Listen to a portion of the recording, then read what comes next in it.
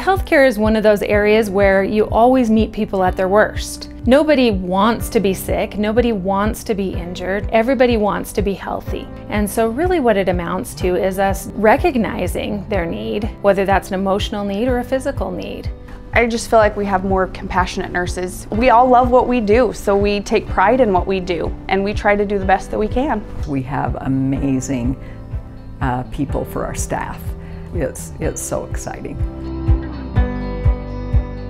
So our transitional care facilities here are really nice. We've got fantastic staff. We actually have more staff than most of the places in the state per resident. We are part of Franklin County Medical Center, which means that we have a hospital emergency room right down the hall from us.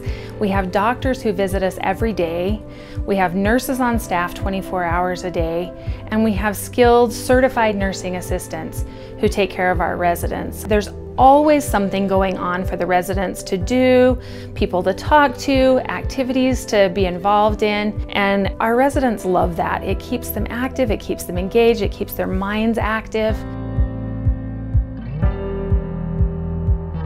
We start out every service with a nurse going out to visit. The nurse talks to them, and we have to get a background. We have to know these patients. You have to gain their trust first in order to do it. So, you know, it might be the first time, oh, well, let's just maybe wash up at the sink today and then sit and visit with them and get to know them. You know, after surgery, we go visit them, make sure that they're safe in their home, that their dressings are being taken care of for after surgery, wound care, or if it's just anything that they're in the hospital for, we can help them with physical therapy, occupational therapy, speech therapy. We have aides that go in and help them shower if that's part of the process that they need.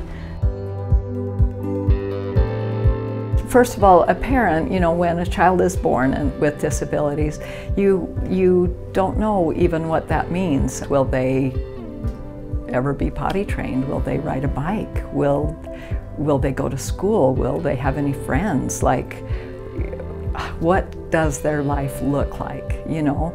And with our program, we can have social skills groups where they can come in and meet with peers, and we actually can help them learn how to be a friend, how to play with a peer, and then help with the behaviors.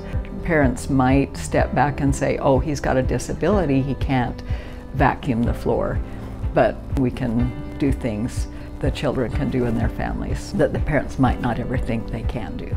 A small town like Preston, to first of all have a DDA that we can provide services for this population, that's really, really awesome.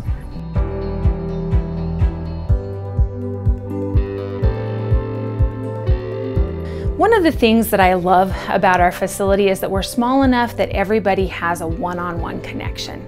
We recognize, we know each of our residents by name and by face.